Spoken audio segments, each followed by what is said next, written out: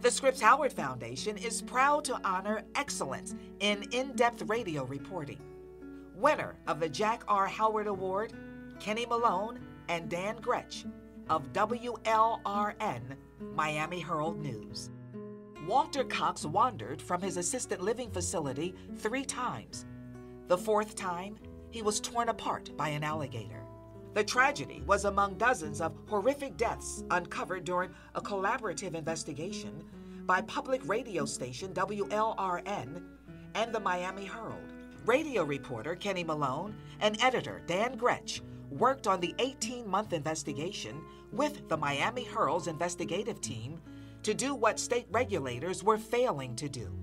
They reviewed inspection reports for Florida's 3,000 assisted living facilities. They tracked down police reports, medical examiner reports, abuse hotline calls, elder affairs reports, and code enforcement inspections. Their findings were melded into a single database.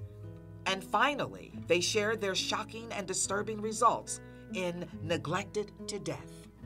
The series was broadcast nationally. Outrage was followed by action. The state closed a dozen dangerous homes. 34 facilities received the state's harshest penalties, stripping of state dollars and banning of new residents. A wrongful death case was opened.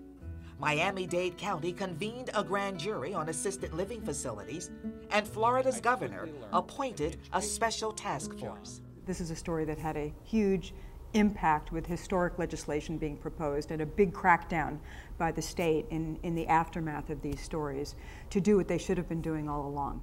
It's also a wonderful example of what can happen when newsrooms act unselfishly and work with each other across media.